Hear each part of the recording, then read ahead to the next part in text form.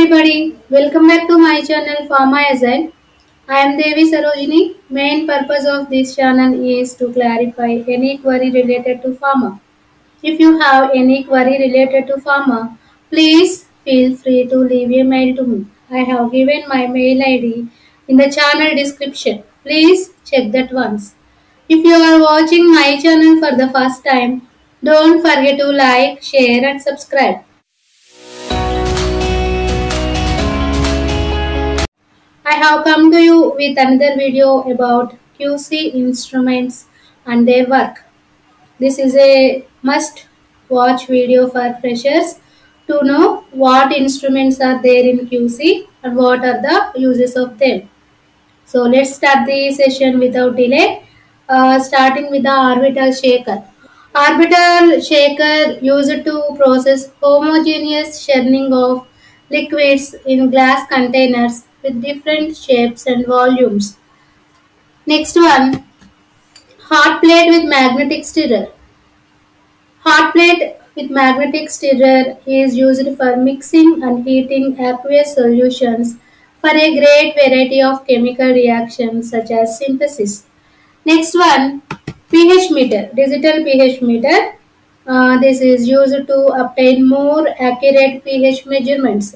A pH meter is an instrument used to measure hydrogen ion activity in solutions.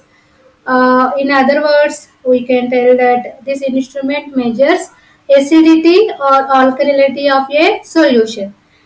Next one, analytical balance.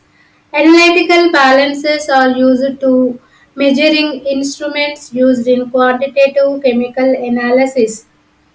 These instruments used to determine the mass of solid objects, liquids, powders and granular subjects. Analytical balances are used to determine the mass of solid objects, liquids, powders and granular substances used in quantitative chemical analysis. Next one, water bath. Water bath is a laboratory equipment made from a container filled with heated water. It is used to incubate samples water in water at a constant temperature over a long period of time. It is also used to enable certain chemical reactions to occur at high temperature. Next one, centrifuge. Centrifuge used to separate particles suspended in a liquid according to particle size.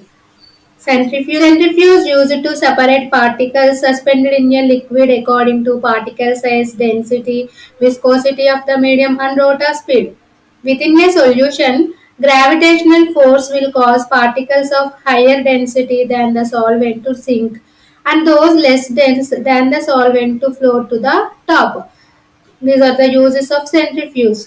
Next one, gel electrophoresis used to separate mixtures of biomacromolecules such as DNA, RNA and proteins. This technique separates by molecular size and or charge. This is achieved by drawing molecules through a gel containing tiny pores using an electrical field. Gel electrophoresis used to separate mixture of biomacromolecules such as DNA, RNA and proteins. This technique separates by molecular size and or charge. This is achieved by drawing molecules through a gel containing tiny pores using an electrical field. Next one, UV trans illuminators. UV trans illuminators are used in molecular biology laboratories to view DNA or RNA that has been separated by electrophoresis. UV trans illuminators are used in molecular biology laboratories to view DNA or RNA that has been separated by electrophoresis through an agarose gel. Exposing the stained gel to a UV light source causes the DNA to fluoresce and become visible.